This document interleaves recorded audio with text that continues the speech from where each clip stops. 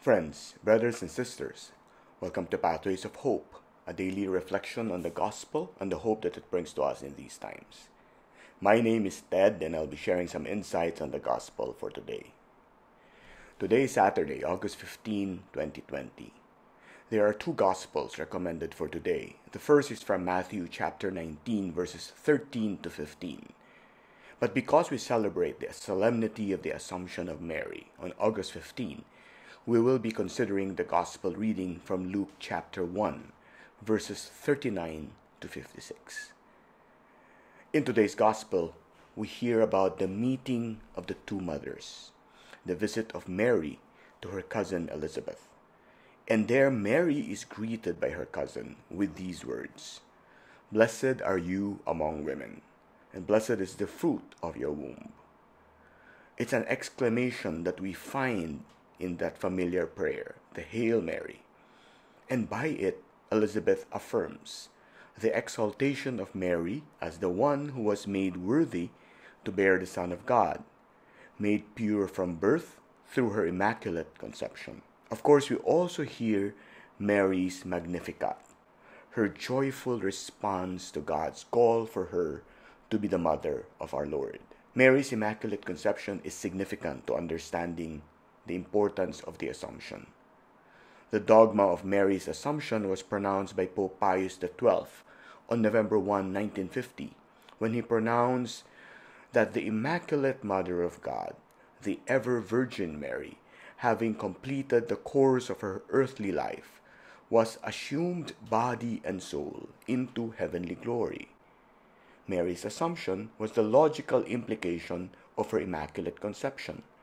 From the beginning to the end of her earthly life, Mary lived in total grace. Pius XII speaks of the importance of the Assumption to us in these words. We may hope that those who meditate on the glorious example Mary offers us may be more and more convinced of the value of a human life entirely devoted to carrying out the Heavenly Father's will and to bringing good to others. Thus, while the illusory teachings of materialism and the corruption of morals that follows from these teachings threaten to extinguish the light of virtue and to ruin the lives of men by exciting discord among them, in this magnificent way, all may see clearly to what a lofty goal our bodies and souls are destined. Finally, it is our hope that belief in Mary's bodily assumption into heaven will make our belief in our own resurrection stronger and render it more effective.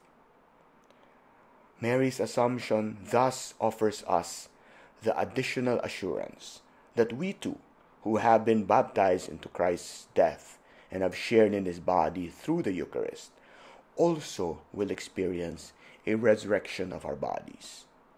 Christ points the way forward to a greater, more glorious future in which we are all invited to share. This is reinforced by the truth that already another one from the human race has already followed Him into heaven, our Blessed Mother. I pray today for the grace to have a faith like Mary's, a faith that allows me to respond joyfully with my own fiat to God, even though I may not understand fully what God is up to. I pray that you may be blessed with the same grace. Friends, if you have been made more hopeful by this short commentary, please spread that hope by sharing this with your friends. Again, this has been Pathways of Hope. Thank you for listening. God bless us all.